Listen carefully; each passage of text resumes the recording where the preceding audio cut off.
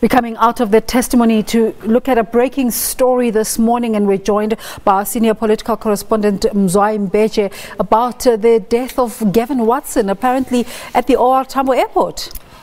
Absolutely, and it looks like it was an accident perhaps just before the OR Tambo Airport. So we are not sure at this stage whether he was traveling to the airport or was traveling around the airport. Yeah. Remember, R24 is just near the OR Tambo Airport. But it's quite significant, I mean, this development, given that you have just come out of the commission into state capture. Absolutely. Because his in fact, I was thinking in my head, at a time of like this, you want to think condolences, but the other thought is what happens to all the other evidence. Yes, absolutely. I mean, given that one of the people who went to state capture, who captured the entire nation, Angelo Agrizzi, put Gavin Watson at the center of what was happening at Bosasa. Remember, Gavin Watson was the head of Bosasa, and he basically said here was the man who did everything wrong in that Bosasa. And we were looking forward to perhaps him being called before the Commission of Inquiry to answer to some of the issues that were raised. And of course, some of the videos, and I'm sure people will remember when Angelo Agrizzi showed the Commission the video where the monies were being counted. But it also raises, Desiree, a number of questions, because he had, I mean, if it's to be believed what is being said about Gavin Watson, so many people are implicated. I mean, so many. And of course, he is well known as an apartheid, a former activist against apartheid. I mean, that is well documented, and from his days back then in PE. But the kind of connections that he was having now, the kind of influence that he was having now, the kind of contracts that Bosasa got from government. He was almost like running a parallel government. Through his connections.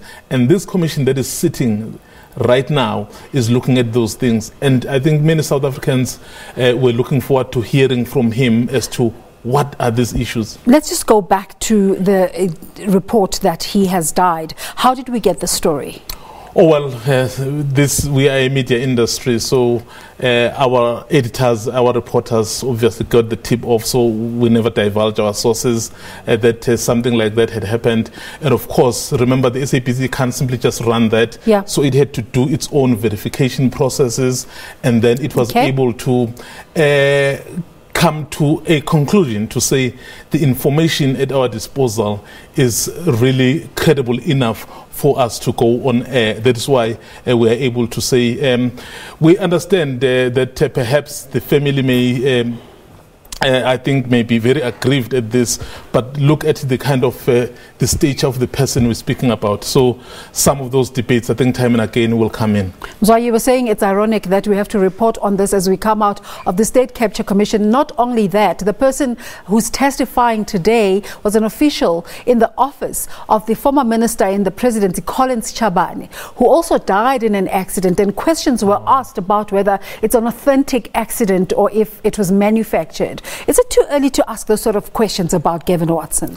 Obviously, at this stage, because Desiree, we don't have the details, it would be very difficult to say anything conclusive. But I can tell you, if indeed it is an accident, so I think South Africans, knowing South Africans, I don't think they will simply take it at face value. They would want to. There will be questions asked. They would want to understand. I mean, was it really a normal, genuine accident? Or perhaps something may have happened, particularly because these questions we are speaking about, quite a number of people are implicated. He hasn't come before the commission, but last week when the Deputy Chief Justice spoke to the SABC about the one-year anniversary of the State Capture Commission, he said one of his bugbears was the fact that implicated people are mostly not interested in cross-examining the people who gave testimony, like Angelo Agrizzi. Are the people who've been implicated, let's just go back and unpack the testimony of Angelo Agrizzi. Are the implicated people going to go scot-free as a result of this development, do you think?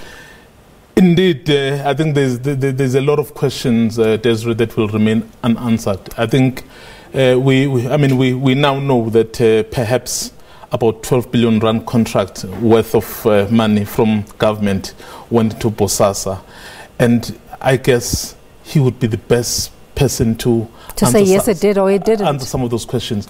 And some of the, perhaps one of the issue I think South Africans would want to know, Agrizi basically went to the commission and said Gavin Watson used to take money, about 300,000. I'm just making one example, to take it to Nkandla. So I think those were some of the questions.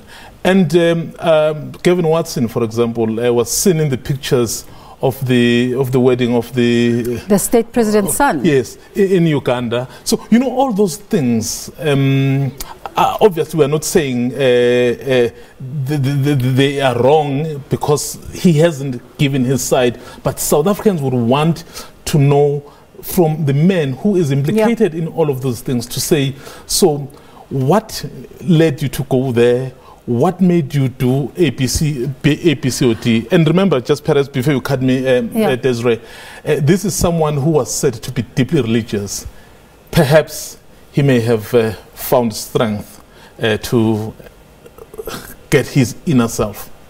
How do you think the processes at the State Capture Commission will be impacted going forward because of this development?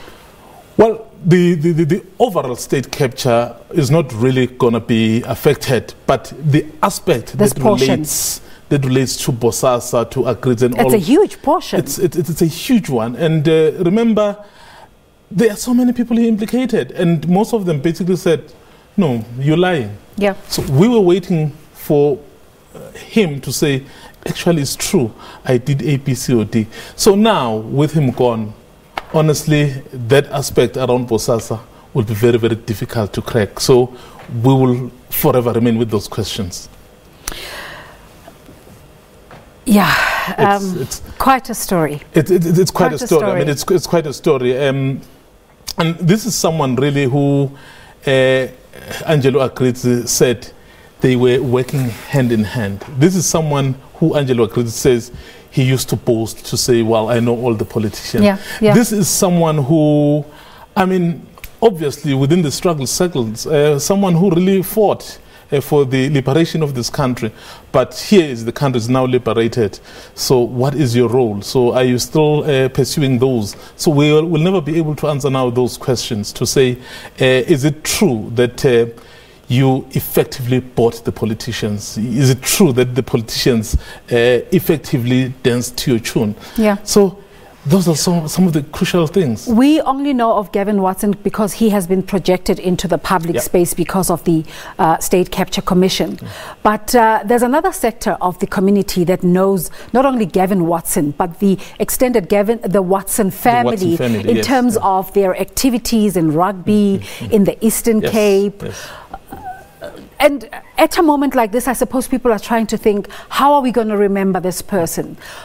What was his contribution to that sector of the community? I keep saying he's a person who's known for fighting apartheid.